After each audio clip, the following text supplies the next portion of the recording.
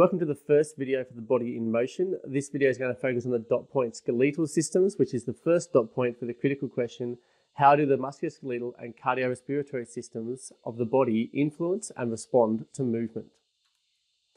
Now, your syllabus for this dot point asks you to know the major bones involved in movement, the structure and function of synovial joints, and also the joint actions. Your Learn To requires you to identify the location and type of major bones involved in movement. For example, long bones articulate at hinge joints for flexion and extension. The skeletal system's functions are to support the body, to allow for movement, to provide protection, to produce blood cells, to store minerals, and also to be involved in the endocrine regulation.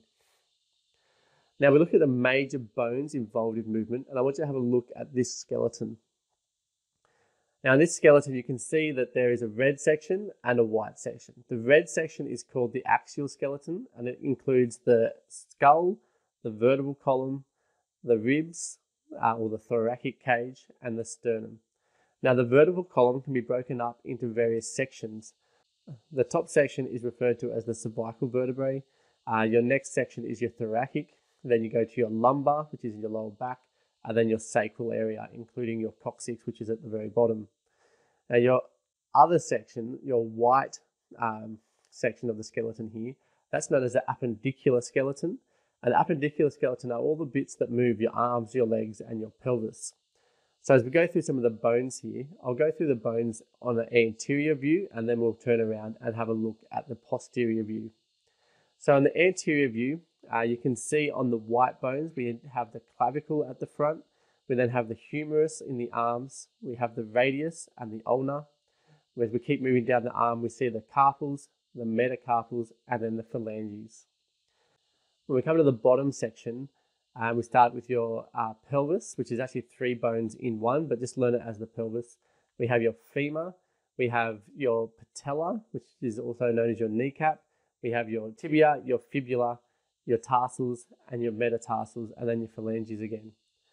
On a posterior view, you can see the scapula as well at the top. The other thing you need to know about bones is the different types of bones. So, for example, a humerus is a long bone. A long bone has a long diaphysis.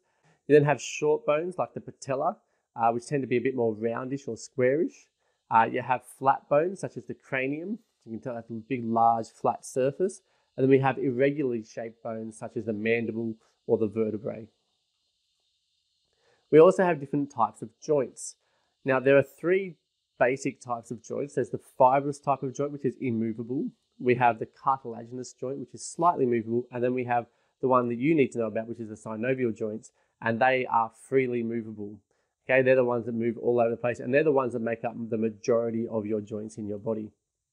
So now we have to think about the structure and function of synovial joints. So I want you to have a look at the image here, and you can see here that the synovial joint is made up of ligaments which join bone to bone on the very outside of this joint. They're a fibrous band, and they're mainly there to provide stability. You then have the joint or articular capsule. Now that sometimes this is referred to in 2 different sections: a fibrous capsule and then a synovial membrane. But they're actually part of the same piece of tissue. So this surrounds the joint, has a fibrous outside external layer, and then a synovial membrane on the inner layer. This is essentially there to hold the synovial fluid in the joint, which then allows to make sure that the joint has a bit more stability and also allows for lubrication and stuff. The synovial fluid itself is the fluid that's in that joint cavity. It lubricates, it cushions, and it nourishes the joint.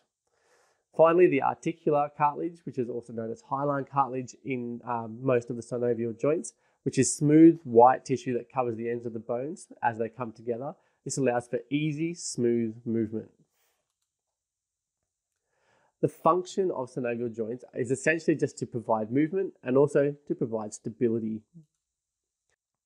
Okay, now let's run through a few of the different types of joints. So you can see here an example of a plane joint. Now this is an intertarsal joint and allows limited gliding movements.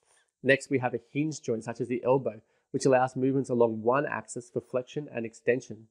We have a pivot joint here between the C1 and the C2 of the vertebral joint.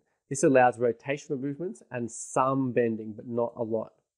Next, we have an ellipsoid or a condyloid joint. An example of that is the joint between the radius and the carpal, which is your wrist. Okay, this allows movement in two planes, allowing for flexion, extension, adduction, abduction, and also circumduction. Next, we have a saddle, which is the base of your thumb. And this allows the same movements as the condyloid, but with no axial rotation.